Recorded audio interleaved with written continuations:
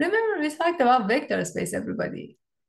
Suppose V is a set with two operations, vector addition and a scalar multiplication. These two operations are defined for this set.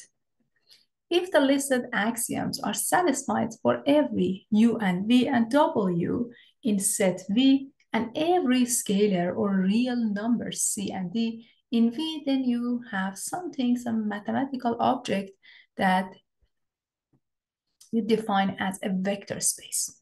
So here we go. Remember that one of them was addition. If you add two objects, two vectors, it is closed under addition. It means that the sum or addition of those two vectors are also in V. It is commutative. U plus V is the same as V plus U. There is no difference between them. And then grouping doesn't change the addition. So U plus V plus W is the same as U plus V plus W, associative property for addition. Set V has a zero vector, 0, such that for every element like U in that set, U plus 0 is equal to U. This is called additive identity. For every U in V, you can find another vector, another object in that set, which we denote by negative U. And if you add U and negative U together, it's equal to 0. Remember, this guy is called additive inverse. This is for addition. We had some axioms for multiplication, or specifically scalar multiplication as well. So it is closed under scalar multiplication. What's the meaning of that? It means that if I take a random real number and an object in that set, which is a vector, C times U is also in that set. Distributive property. C can be distributed over addition. So CU plus CV is CU plus CV, just basically distributing C over parentheses. Then C plus D times U, we can basically take U and distribute it over the addition of these two real numbers. It becomes CU plus DU. This is distributive property. Then remember, grouping these numbers doesn't change the multiplication. C times DU is the same as CD times U. This is called associative property. And 1 times U is equal to U, which is called a scalar identity. So a set along with all of these 10 axioms is called a vector space. Now we are interested in working with smaller sets. We call them subspace of a vector space. A non-empty subset like W of a vector space V is a subspace of V if that smaller collection that we call W is also a vector space under these 4 axioms. So again, you have a larger set like V, and you're going to take a smaller collection like W. This W is a subspace of this vector space V if it satisfies all of these 10 axioms. So we need to check these axioms for this smaller set one by one, no matter what are the objects in that set.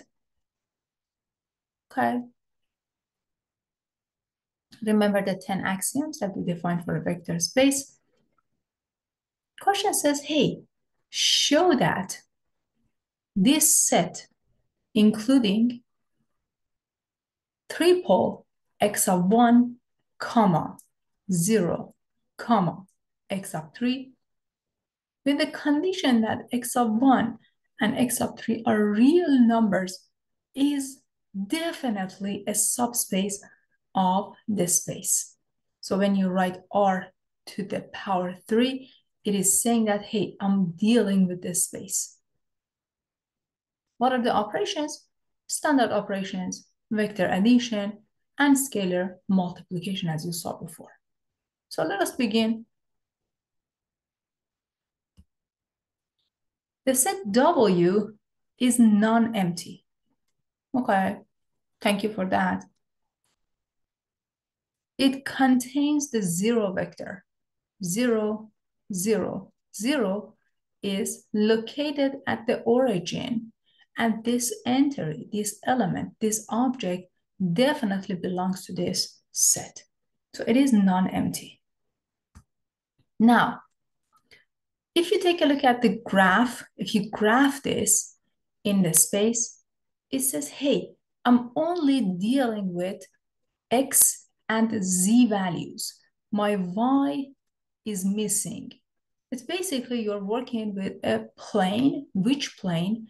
X, Z plane. So you are working with the objects in this plane. You're working with the vectors in this plane. So the entries or vectors in this set are visually can be graphed on the right-hand side. Very good. The set W is closed under addition. Why is that? Well, from calculus, if I take this vector and add it to another vector, it still have 0 as y value. The y vanishes. There is no y.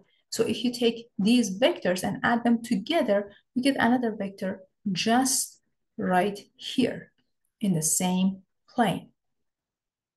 So this is closed under vector addition. There is no doubt there. So this is your condition here. Next, we can take a look at the algebra. So visually, we can visualize what's going on. Algebraically, you can write down 2 vectors. The first vector, x of 1, 0, x of 3, y sub 1, 0, y sub 3, and add these together. You get the addition of x1 and y1, the addition of 0 and 0, and the addition of x sub 3 and y sub 3. You might be interested in writing them as x1, 0, z1, x2, 0, z3, and so on. It doesn't matter what are you using. As long as you're following the format for this set, you should be fine. So addition between x1 and y1 gives you x1 plus y1. 0 plus 0 is 0. x3 plus y3 is x3 plus y3. And as you can see, it is basically the summation of 2 numbers, which is another number, another real number. The middle element is 0, and the last element is also a real number. So far, it is algebraically and visually closed under addition. This is closed under scalar multiplication as well. Why is that? If I take a vector here, x1, 0, and x3, and take a scalar like c, and take a look at the multiplication, scalar multiplication between c and this vector, it is basically just distributing c over each entry here. So cx1, comma c sub 0, and comma c sub c times x sub 3. It has 0 in its second component, and definitely it follows the same format. The format of the elements in W are x1, 0, x3. x1 and x3 are just real numbers. The most important part is you have 0 in the middle. C times x1 is a real number, C times x3 is another real number, and this is 0. You can basically check each one of these axioms one by one, which should be very easy for you because it's just simple algebra. For u plus v equals to v plus u, you can just take 2 vectors and just arrange these, rearrange them, reorder them, y1 plus x1, 0, y3 plus x3, and show that it is equal to v plus u. And grouping them together should be very easy for you. And you have a zero vector, which is 0, 0, and 0.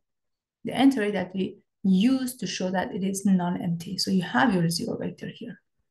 There is no doubt there that you have a zero vector. If you have a vector, the opposite of that vector can be written as negative times that entries of that vector. Add them together and definitely equals to the zero vector. We show the scalar multiplication that you can easily distribute C into each entry, and it is another vector in your set W.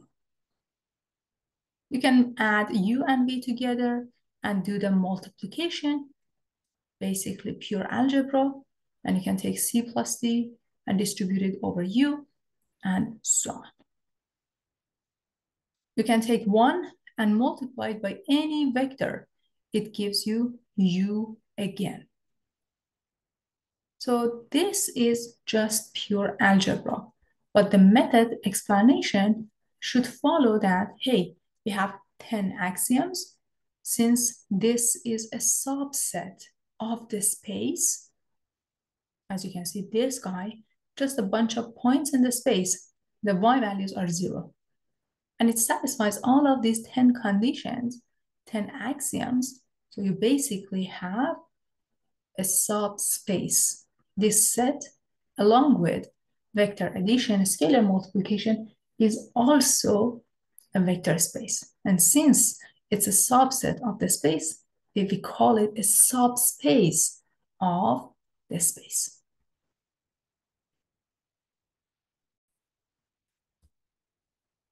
We have a nice theorem, everybody. Makes our life much more easier. It is basically a test for a subspace.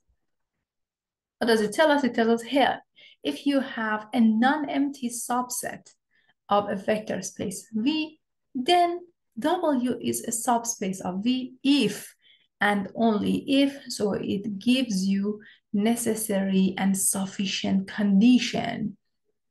The two closure conditions listed below hold. What are those? The very first one says, hey, if you take two vectors, U and V in W, then their addition is also in W. Okay, it's not that bad. It's just saying that, hey, it must be closed under addition. And two, if U is in W and C is any number, any scalar, then it must be closed under scalar multiplication. So basically it says, hey, instead of checking every single axioms, just check the first axiom for addition and the first axiom for scalar multiplication, then you're fine. But make sure you know you can prove that it is non-empty. Okay, you always find that entry or element that makes that subset a non-empty set. Then if these two conditions are met, you say that, hey, I have a subspace. For example, a subspace of the 2x2 matrices. Remember last time we proved that this guy is basically a vector space. Let W be the set of all 2x2 symmetric matrices. So instead of working with the general 2x2 matrices, we are looking at a very specific case of matrices that are symmetric matrices. We say that, hey, let W be the set of all 2x2 symmetric matrices. We want to show that W is a subspace of the vector space of all 2x2 matrices with the standard operations of matrix addition and the scalar multiplication.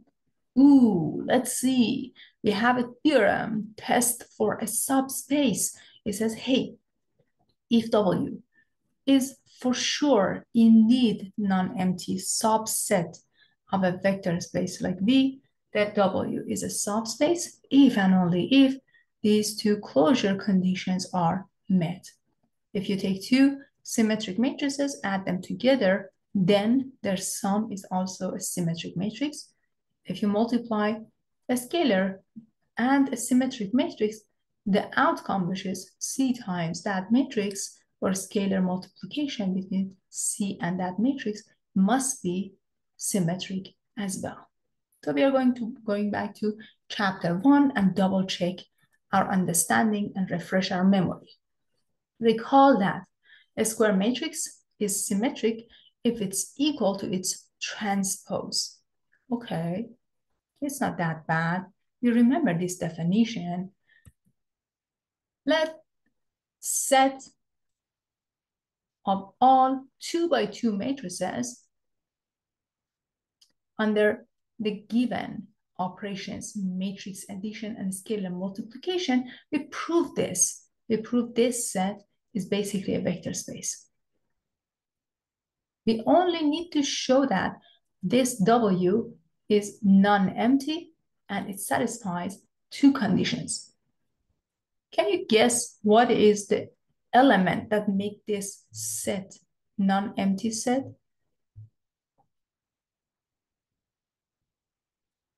What is the single value that you can guess that is a member of this set and makes it non-empty?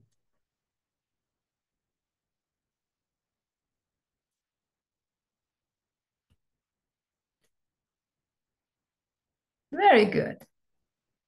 This set is definitely non-empty. We can easily find some basic 2 by 2 matrices that are symmetric, all right? Like identity matrix. It's a very basic example of a symmetric matrix. So W for sure is non-empty. W is closed under addition. Why is that? Suppose you have two symmetric matrices, A sub 1 and A sub 2. Since A sub 1 is symmetric, A sub 1 is equal to its transpose, and since A sub 2 is symmetric, A sub 2 is equal to A sub 2 transpose. What's the meaning of that? It means that if I take the addition of A1 and A2 and find the transpose, it is equal to the addition of their transpose. So you take A1, the transpose of A1, you can take the transpose of A2 and you can separate these, which is basically A1 plus A2. But what's the meaning of that? It means that, hey, I took the summation of two matrices, the transpose is equal to that summation. So it's basically saying that, hey, W is closed under addition.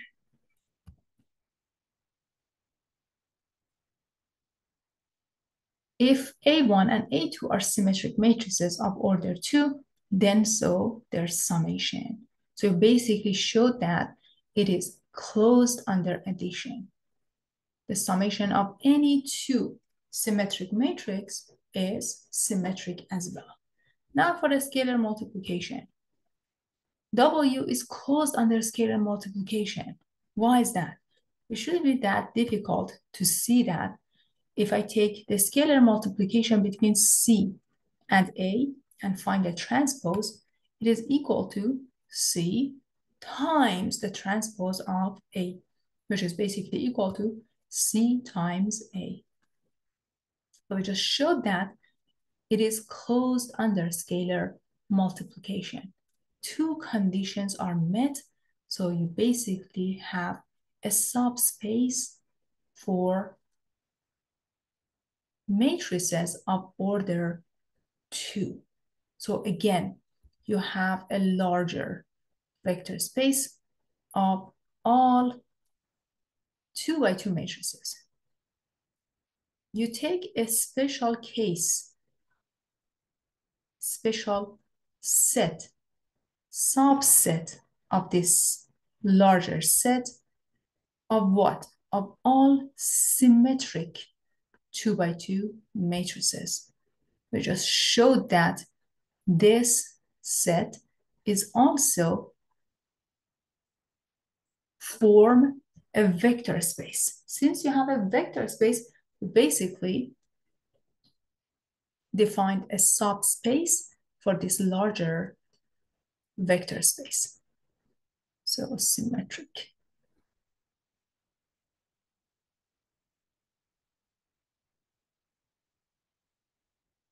So on the exam, if I ask you, hey, this is what you saw before, we proved that we have a vector space of all 2 by 2 matrices.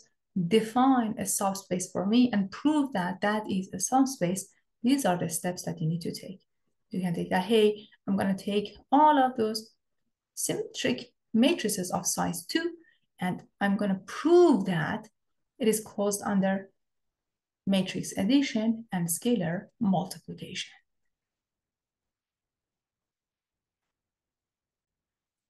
Make sure to double check other sets of matrices, skew symmetric matrices or diagonal matrices or other types of matrix. You should be able to check to see if they are subspaces of this vector space or not, everybody. Let's go to the next slide. So here we go. Verify that W is a subspace of V. In each case, assume V has a standard operation. So let me change my ink color. So I'm giving you this set. You have 1, 2, 3, 4 coordinates here. And basically you are forming a vector. So you are in the 4th dimension. X1, X2, and X3, they are all real numbers. And when we write down V equals to R to 4, it means that we are adding a new dimension to the space and we are defining a 4-dimensional space. So is this forming a subspace for this space? Okay, we have a nice theorem. We need to make sure it is, first of all, non-empty, and it satisfies these two conditions as well. So take a look. W is definitely non-empty. Why is that? It definitely has 0, 0, 0, and 0.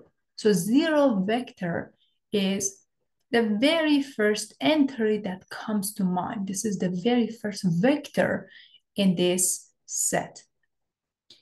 And we know that W is a subset of this space of dimension 4. We need to check that W is closed under addition and scalar multiplication. Given that two vectors, x sub 1, x sub 2, x sub 3, and 0, y sub 1, y sub 2, y sub 3, and 0 are members of this set, you can basically just add them together. Addition of two vectors, you need to add the corresponding components. So you're going to add x1 and y1, which is another number. Then you're going to add x2 and y2, which gives you another number. Then you're going to add x3 and y3. Well, basically, these are pure algebra, another number. And then you're going to add 0 and 0, which is 0. Does it satisfy the format for this set? Yes. This set says, hey, I'm only taking the vectors that has something on the first component, on the second component, on the third component, but the last component must be equals to 0. Well, it is, yeah, I see it here. I have a 0. So if I add these two vectors, the summation, the addition is also an entry or the vector in W. So far we're happy with addition. So it is closed under addition.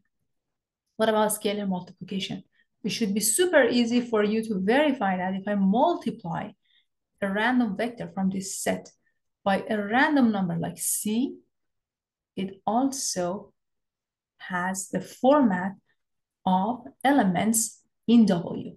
So C sub x1 is a real number, C sub x2 is another number, C sub x3 is another number, and finally C sub 0 becomes 0, which is basically having the same format that you see for W. So it is closed under addition and a scalar multiplication. So it is definitely a subspace or a space of dimension 4.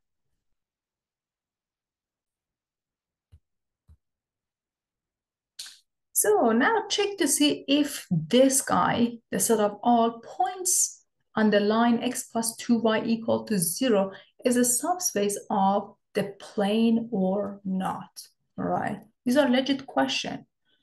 Well, we have a plane, and we want to check to see if all points on this line form a subspace for the plane or not. What are we going to do? We're going to start solving for like a point in the plane. We know x plus 2y is equal to 0. What's the meaning of that? It means that all points in parametric form can be written as negative 2t and t. Why is that? If I write this x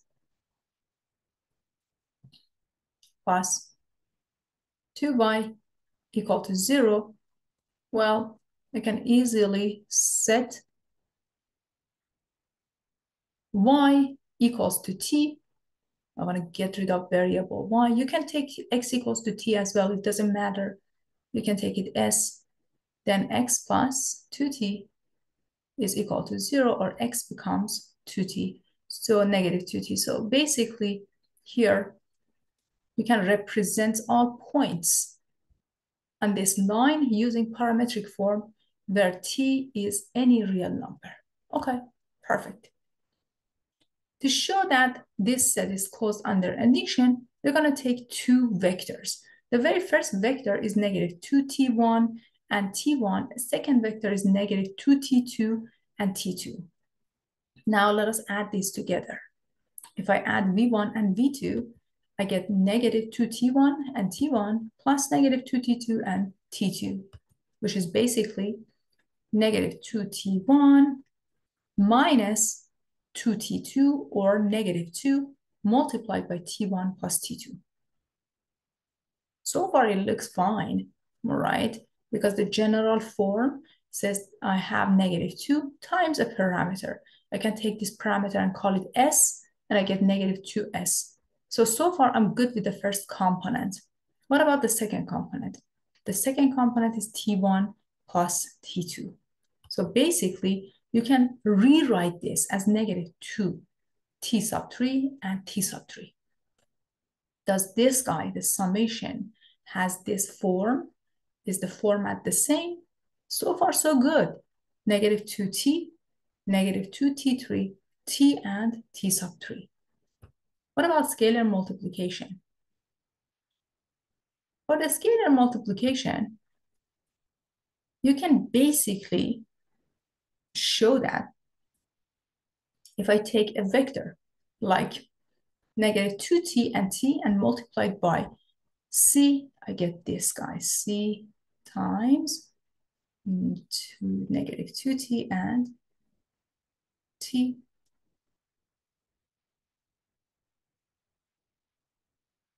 It's basic distribution, am I right? It becomes negative 2 ct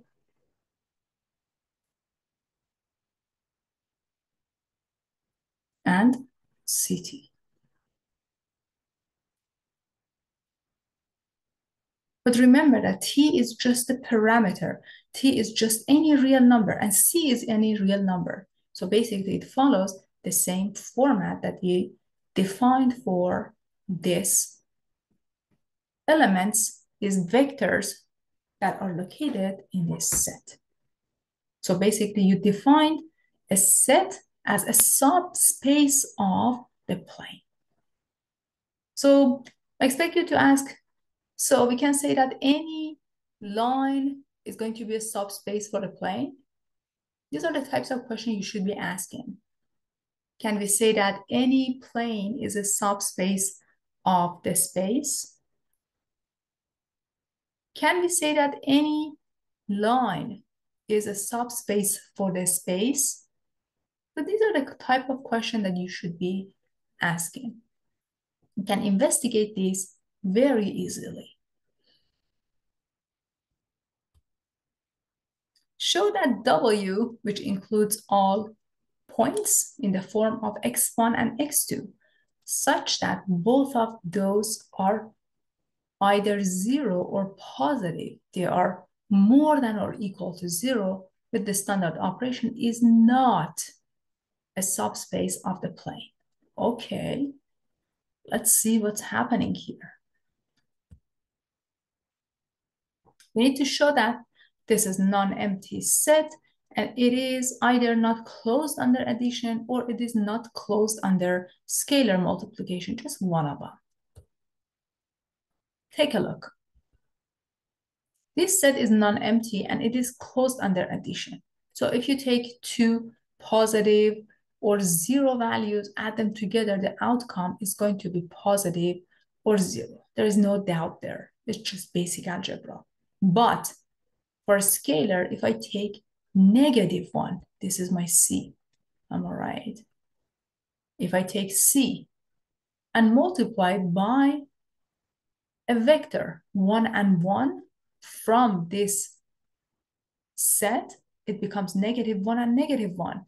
But hey, the condition says both of these components must be positive.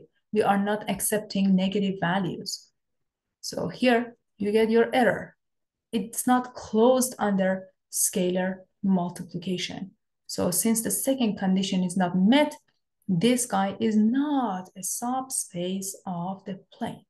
For each one of them, you need to check each one by one.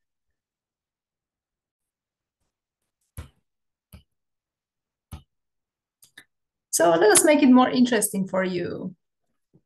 Suppose W sub 5 be the vector space of all functions that are defined on this closed interval 0 and 1.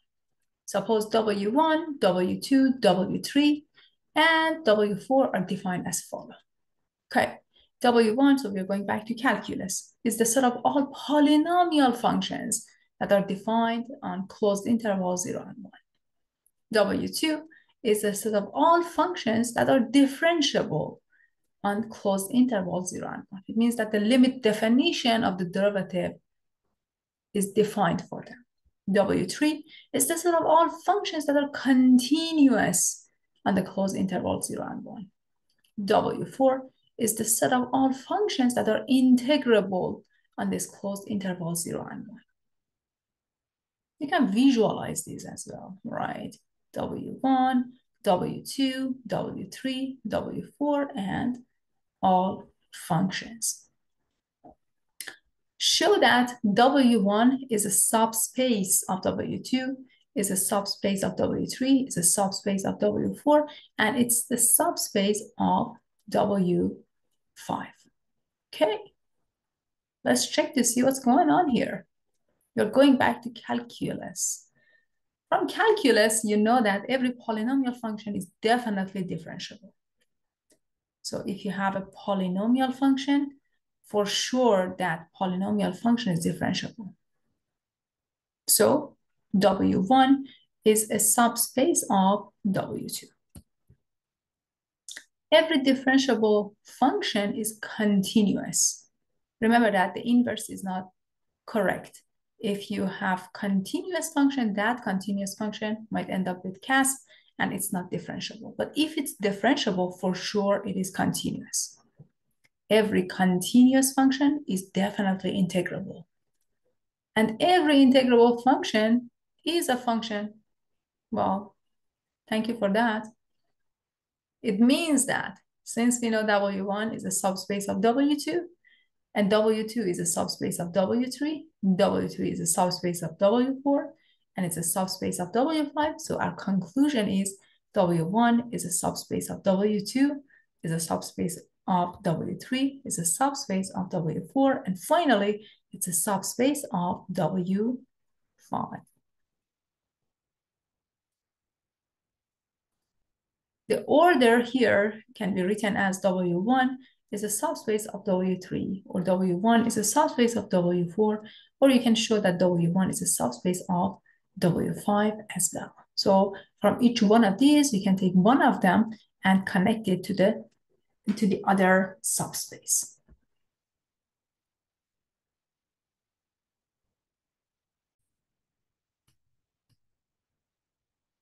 They have a nice theorem. The theorem says the intersection of subspaces is a subspace if V and W are both subspaces of a vector space like U, then for sure you can conclude that their intersection, which is denoted by V intersection W, is also a subspace of U. Let's take a look at the proof, everyone. V and W are both subspaces of U. So both of them contains the zero vector. So for sure, since both of them have zero vector is going to be end up in their intersection. So the intersection is non-empty. Now you just need to show that it is closed under addition and scalar multiplication. To show that V intersection W is closed under addition, we're going to take two vectors in their intersection and show that their addition is also in that intersection. So let us begin. V and W are both subspaces of U, which means that both are closed under addition. Thank you for that. We already knew that. Both V1 and V2 are in V, so V1 plus V2, their addition must be in V. At the same time, since V1 and V2 are in W, their summation must be in W as well. So for sure, you can conclude that V1 plus V2 belongs to the intersection. So basically, the intersection is closed under addition. So we're good with showing that it is closed under addition. Can basically prove that it is closed under scalar multiplication as well, because it's very easy. If V belongs to subspace V, CV belongs to subspace V. And since, so let me write it here. If V belongs to V, since V is a subspace, CV is also belongs to V. And since you take a vector like V in W, remember that we take that vector from their intersection. CV also belongs to W. So CV is in W, it is also in V, so CV is in their intersection. CV belongs to the intersection as well. So we just showed that it is closed under scalar multiplication. It is non-empty, it is closed under addition, and it's also closed under scalar multiplication. So on the exam, if I ask you, hey, prove that the intersection of two subspaces of a vector space is also a subspace, these are the steps that you need to take.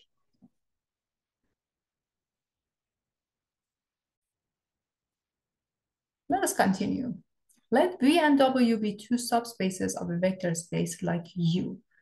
Prove that the set V plus W, which is defined as all vectors U is equal to V plus W, is a subspace of U as well. So far, we showed that the intersection is a subspace. Now we're going to show that their summation is also a subspace. First of all, this guy is non-empty. Why is that? 0 belongs to V, 0 belongs to W. If you add them together, 0 belongs to the summation of these two. Now being closed under addition. Suppose U1 and U2 belongs to the addition of these two subspaces. Then U1 can be written as V1 plus W1, and also U2 can be written as V2 plus W2. Take a look at the format that you have here. The objects in this subspace is defined as V plus W. So whatever you take, you have to write it as the summation of two vectors from V and W. Now, if you add these two vectors together, U1 plus U2, it becomes V1 plus W1 plus V2 plus W2. You just basically take these two vectors, add them together, take these two vectors, add them together. But V1 plus V2, you can group these together. V1 plus V2 is a vector in V. W1 plus W2 is another vector in W. So you basically showed that the summation, the addition of these two vectors are also belongs to V plus W. So it is closed under addition. Now being closed under scalar multiplication. You're going to take a random scalar like C and multiply that by a random vector in V plus W. So you get C times V1 plus W1. You just basically distribute C into parentheses and it becomes CV1 plus CW1. Well, CV1 is in V because we know V is closed under scalar multiplication. And CW1 belongs to W because it belongs to this subspace and it is closed under scalar multiplication. So you just showed that CU1 can be written of this format and it belongs to this set that you defined here. So this set is closed under scalar multiplication, non-empty, being closed under addition, being closed under scalar multiplication. So we just proved that this set is a subspace. So again, we showed that it is intersection, and now we showed it for addition. The addition of two subspaces is also a subspace. Now describe V plus W when V and W are subspaces of the plane. V is the set of all pairs X and 0, and W is the set of all pairs 0 and Y.